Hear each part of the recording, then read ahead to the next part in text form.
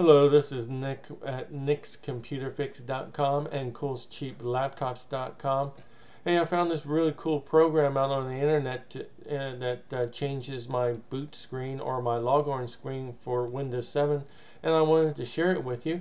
And it is called Tweaks Logon, and you go about getting it by going out to their website, and you go to this URL right here, and I'll put that in the comment section under my video.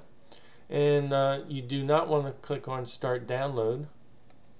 You do not want to click on Download there, and you don't want to click on this Download.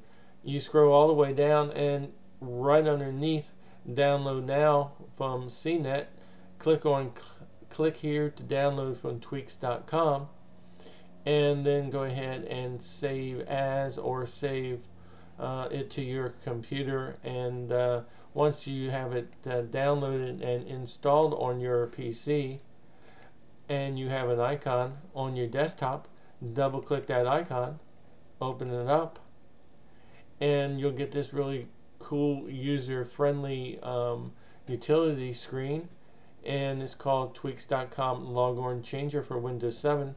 And the way it works is really easy, folks. You click on change logon screen, and you go out to your hard drive, and in my case I'm going to my pictures library, and I'm locating a picture that I'm going to use as my boot screen.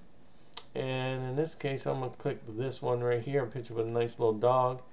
And this is really cool. If the file is too large, in other words, if the picture or the file is too big for your boot or logon screen, tweaks.com logon changer for Windows 7 will actually make a copy of it and allow it to fit on your boot screen for you. So that's pretty cool. And in this case I'm going to go ahead and say yes, create a copy, and automatically adjust the image. And of course now it's background successfully installed.